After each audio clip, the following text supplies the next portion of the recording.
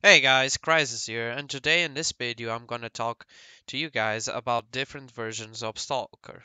In this video I'm gonna talk about Stalker Anomaly, the vanilla one, Stalker Area, Stalker Gamma, Stalker Escape from Pripyat version 3, and Stalker Expedition. So without further ado, let's get into the video, shall we? So to start, we have Stalker Area. In Stalker Area, the biggest change you can see right off the bat is you can see it's a first Stalker. You can actually see your character model, which is pretty cool. You can just move around, do some parkour, and watch all your crazy movement, all your hands go up and everything. So it's actually a big change that I think it's appreciated, although it can cause a bit of problems with you seeing your body getting stuck and all of that. I think it's a cool change, and I did like it quite a bit. One other thing that I really like about Stalker is it changes some maps. My favorite's probably Garbage. Garbage in this game looks completely different. Once you step into the map, you're gonna see a lot of changes already. You got new quests, new zones. Like the first quest I took here was to kill some bandits in a specific zone, and that itself was a lot of fun and a lot of difference. More than that, the big building in Garbage where you can go talk to Hunter and sell mutant parts and buy parts. In this version, the bandits own that building. So if you want to talk to Hunter, you first have to clear all the bandits. I just found that was really well done, and it gives you a different experience if you play the other Stalkers, which is always welcome here. One other big difference is probably the combat. So here in area, what happens is even if you're sneaking on a squad and they don't see you, the game will consider that you're in combat. And once you're in combat, you cannot save the game. The game will say, "Oh, it's you're in the middle of something big. You cannot write your save point." Basically telling you you're in this fight. You have to end this fight, kill all of them, or else you're not going to be able to save the game. Now, at the beginning, when this happened to me, it gets me a bit frustrated, especially since you know how Stalker AI is, right? You do one single mistake, bam, you're dead. So if you go and face like in this quest where you have to kill a squad of 5 bandits, I have to kill all 5 of them without saving. So it has to be back to back, or else, well, I just don't complete the quest. It took me like 5 6 tries for me to do this because beginnings gear and everything, right? But when you actually do it and make it, it really like helps you a lot, this is for the people that are F5 warriors, right? For you, those of you that play with a campfire safe, yeah, you're not gonna feel much difference because it's the same thing. But for me, that I used to press F5 after every single kill, this was a major difference, and yeah, and it made me feel accomplished when I was able to complete the fight successfully. After you kill all your enemies, one good thing about Stalker Area is you can open your inventory and you're gonna have your backpack. So you won't have a lot of space, but the good thing about this backpack function is you can put a lot of guns, a lot of everything you find in the raid and your journey, you can put in your backpack. Your backpack also has a limit, but and what happens in this game is if you're really full, your guy will drop the weapon. It won't just equip and be like, oh, you're overweight, you can't move, or you move with reduced speed. No, your guy will just drop it. So what you have to do is if you don't have space, it's not just like I'll put it on this space or anything. No, your guy will just drop it. So use your backpack as much as you can to put everything in it because things that you put on your backpack does not count as the weight of your character. So you can have a lot of weight on you. If you put all that weight in your backpack and your guy doesn't have anything on his inventory, you will still be light and you'll still be able to sprint a lot. So now we have the other big change, and this is the quest. So in Stalker area, you actually have a limit to the quests. And when I say limit, I don't mean like you can only take 5 or 6 quests. No, what I mean is you have a limit to complete this quest. Yes, you heard me right. When you take a quest now, the NPC which you took a quest will say you have 3 days or 5 or 6 to complete this thing that I'm asking you. So this is a big difference because in the older Stalker games and the other versions, you don't have a time limit to complete a quest. So every single quest you encounter, if you do it like me, I accept every quest and then I do it when I can do it, you know? In this game, not at all. If a guy tells you you have to deliver a package or get me something and you have 3 days to do it, if those 3 days pass, your quest will fail. So you have to pay attention and actually plan out your adventure to see if you're gonna be able to complete all these objectives in the days that the person asks you for. One other thing that I would advise you guys is in this game there's actually items radiation. So to explain this is if a guy asks you to give him a can of Tachanka and you go to an area that is radiated, like for example where I am on the swamps, I go to the water that is radiated, the items in your backpack and in you will become irradiated. This actually screwed me up big time because I got a quest an item that was really hard to find, but my feet touched a bit, splashed a bit in the water, and the item became radiated. And then the guy that wanted the item didn't want it anymore because it says it was full of rats and he doesn't want to get sick or something. I don't know. So he just said he didn't give me anything. So pay attention. I would advise you to go to the options and disable item irradiation. This will help you a lot and reduce the frustration you'll get. Moving on, we have Stalker Expedition and Stalker Anomaly. Why do I want to put Stalker Anomaly, Vanilla, and Stalker Expedition here together? Well, it's pretty easy. Stalker Expedition doesn't change anything from Stalker Vanilla except really good graphics, adding new guns. I joke you not, when I was playing Stalker Expedition, I got really surprised because I think up to date this is the best version of Stalker in terms of graphics. This game, in terms of graphics, feels unreal. It's like you're playing a different version from Vanilla. But I like it to be with Vanilla because this game plays exactly like Vanilla. When you saw me explaining Stalker Area, you saw a lot of changes. Expedition doesn't do any changes. It's a graphic overall and adds more guns. That's pretty much it. It doesn't do anything else. It's pretty much like playing vanilla Stalker but on steroids. That's pretty much it. Or on weed if you're a freedom enjoyer. Let's just put it like that. So I think what limits people from playing Stalker Expedition is the PC. So I would suggest you go to Modb, where you get all the add-ons from Stalker, and have a look at requirements for an Expedition. If your PC meets the requirements from Expedition, go ahead and try this beautiful overhaul. I will say you will be amazed how the graphics really worked here. Next up, we have Stalker Gamma. Now, Stalker Gamma is one of my favorite versions of Stalker. Simply because, well, let's just say it has some pretty good graphics. It adds a bunch of weapons like Stalker Expedition, but it also does some modifications to Vanilla that I think are really good and it fits well here. Mainly, it adds like kind of an escape from Tarkov HP system where you can see on the bottom left where you have like HP bars for every single one of your limbs. So what this means is if you go against a mutant, it'll most likely go for your legs. Damaging your legs will make you move slower, and if you try to sprint, you will take damage. This will require you to buy a lot of stems, painkillers, and all of this so you can heal your limbs. It makes it be more realistic.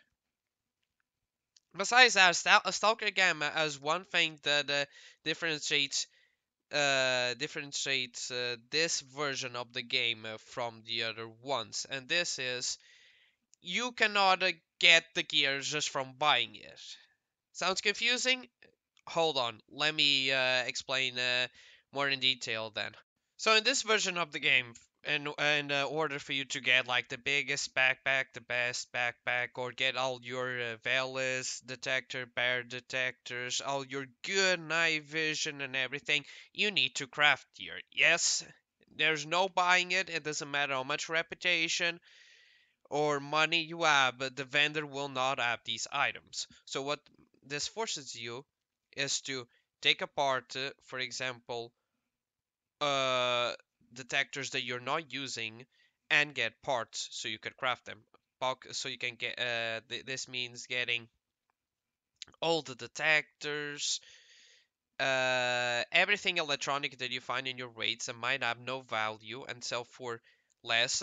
Get a multi-tool from the technicians and just destroy these items so you can get all the parts so you can craft all the goodies. You'll find all these items when you're killing other stalkers, looting caches, whatever you're doing. These are not hard to find. When I first was confronted with this, I thought I was gonna have a really hard time just getting a normal detector, or maybe getting like a medium backpack because Stalker, you pretty much want to loot everything, so space is a big deal. But once I learned you can just like the multi-tool on armors and on guns and get the parts to craft all the gear you need, this was actually a really good experience and I liked this difference. It looked like it was going to be a big difficulty, but at the end it was so good that to be honest it's one of my favorite features, and now when I play another version of Stalker I always miss this, and come back to Gamma. So I feel like a real scavenger, just taking every single bit of junk that I can get, and using these parts. Money doesn't buy everything in this version. You need to be a complete scavenger and get in everything you can. And for me, that is really good. So much that when you go to the vendor, the only things that you will sell as you upgrade your reputation is more ammo and mods for the guns. And like some plates to protect you or some other things to carry and give you more stamina.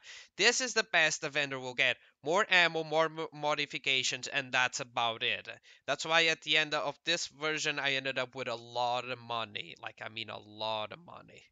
So you might be asking, but Crisis, but Stalker is already so hard. If you can't buy any armor, anything, how are you gonna make this actually work? How is the early aim not gonna be like absolutely horrendous? Well, Gambit is something different that is, even if you're playing on hard and survivalist, you can pick a gun, armor, and even a respirator. Yes, so you don't start really badly geared.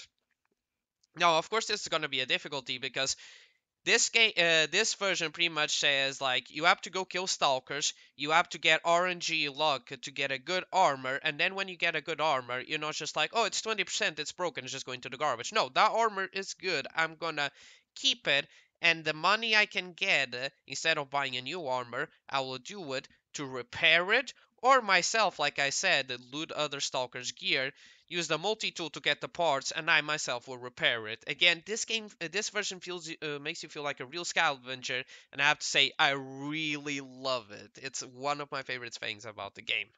And finally, we have Escape from Pripyat version 3 that is out right now.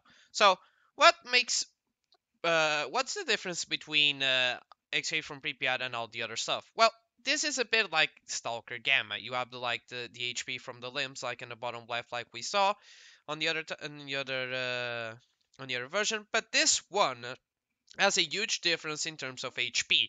So this is actually like Escape from Tarkov. As you can see, when you go to the medic, it has the same healing. You have the SMS kit, the survival, you have the splints that go for the hands, other splints that go for the legs, and you have like the pills and the medication for Stalker Gamma. But this one has more development in terms of HP. So in this one, you can take pills, but pills won't like fix your legs. You need to buy an SMS kit, a survival kit, or splints. Besides these changes in terms of buying medical supplies, you also have the famous magazines. Yes, in this version, it doesn't just matter you having ammo. You have to also have magazines. Put the ammo in the magazines and add them to your loadout. This is one of the changes that really changes Escape from Pripyat for all the versions in Stalker. More, I think more versions of Stalker are having all this thing about adding magazines. For now, Escape from Pripyat, in my knowledge, is the only one that has this. Of course, this stage changes a bit because you have to keep it's not just like if you're in a big fight and you only have two magazines and you run out of the two magazines, that's it doesn't matter if you have ammo.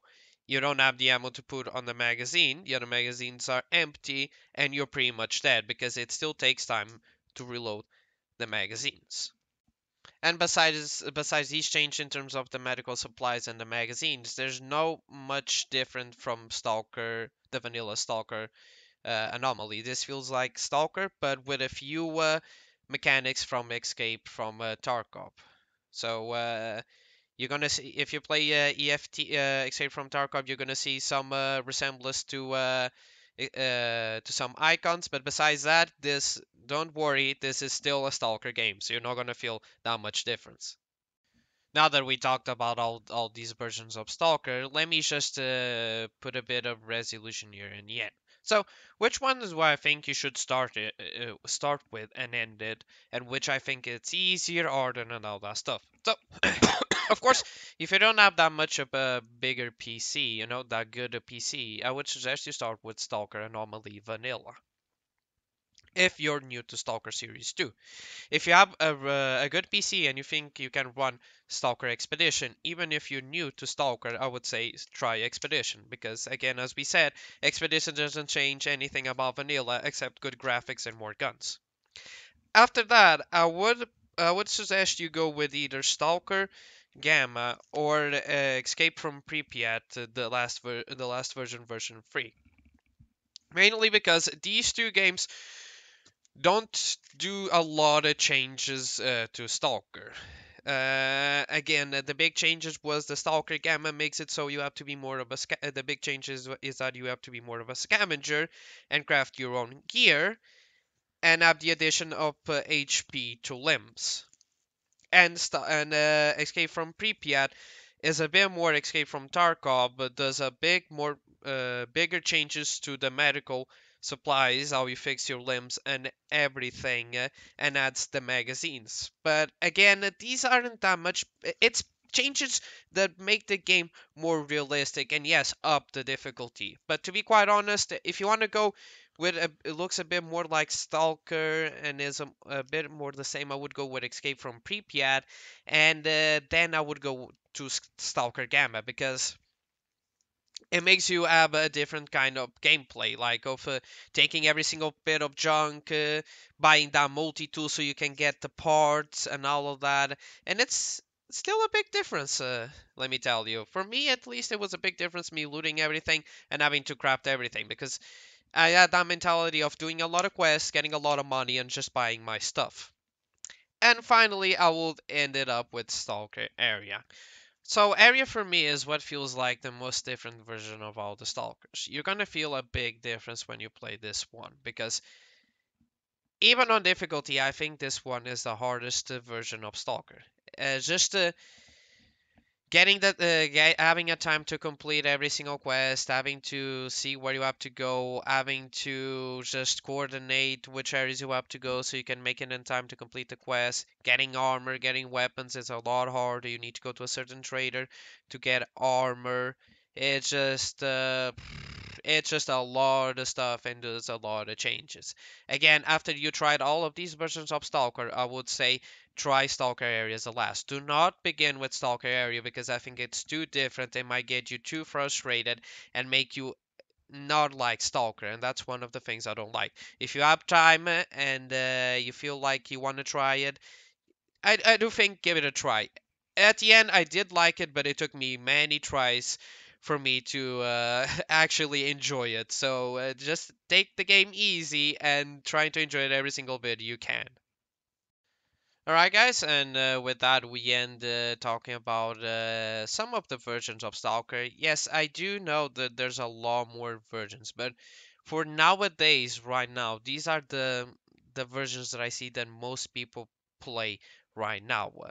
Of course, I might have like missed some informations about some versions.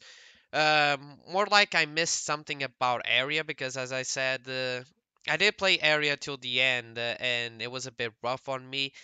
And I think it's the version of Stalker that is more different, and I haven't fully explored it yet.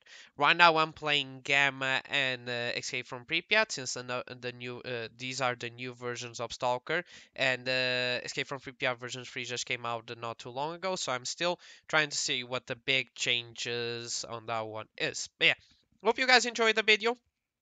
This is still one of my first videos that I'm doing, so I would appreciate any feedback that you guys want to give me. So if you feel like there's something I should have done better, if there's any information I'm missing, please comment below and let me know. And yeah, also let me know if you guys wanted me to make more videos about Stalker, if there's something that you need some assistance or require some support, and I'll try my best to do it so. Until then, I hope you guys enjoyed this video, and I'll see you guys in the next one. Have a good one, Stalkers. I'll see you in the zone.